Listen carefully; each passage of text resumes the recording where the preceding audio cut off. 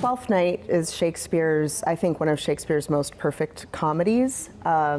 It takes so many of the things that he had been using in his writing, twins separated, and a shipwreck, and the turning over of status quo, and plays with, and music, and plays with those things in such a beautiful way. I think for me, it's one of my favorite plays because of the humanity that exists in each of these characters, that they're all trying so hard to make their way to their best selves, and they go about it the completely wrong way.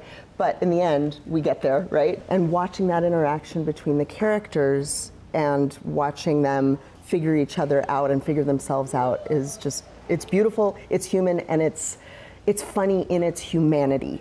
And I think the fact that we chose to not do it as an Elizabethan play, but to contemporize it and move it to a setting that people have some familiarity with, because the situations that they're all involved with are situations that people find themselves in throughout their lives, because it's really about relationships, and you know that if you're not connected to other people, there's really not as much value in your life. This play is such a great example of extremes of love, extremes of grief, you know, love for people who have passed and not being able to move forward in your life.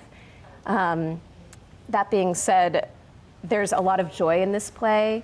Amanda really wanted to keep it very bright and very light. And so one of the ways she decided to do that was to push it into a sort of a seaside community. The sort of seaside world that we found really complements the play. It's not just, you know, let's do a Shakespeare play on the moon. It's finding a world that really helps the play and the characters make sense to us in a way that doesn't really impose anything on the text. It's just is helping all the characters, the plot, what makes them different, pop in a really big way. And that's just fun to live in as an actor. Especially since we're doing it in the summertime. It just, yeah, it gives a nice, light, fun feel. It's very bright. It's set at the beach, and I like that.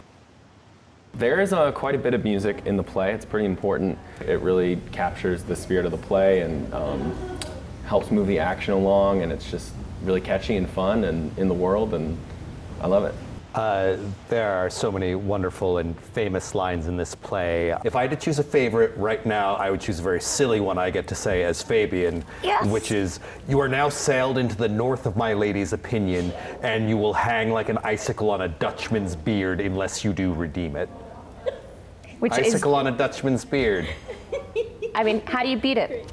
This show is going to be a lot of fun. Because it's fun. It's good. It's visually fun, the music is a lot of fun, and a lot of thought has gone into all of that. And the guy is a funny writer. I don't know where they found him, but he's pretty good.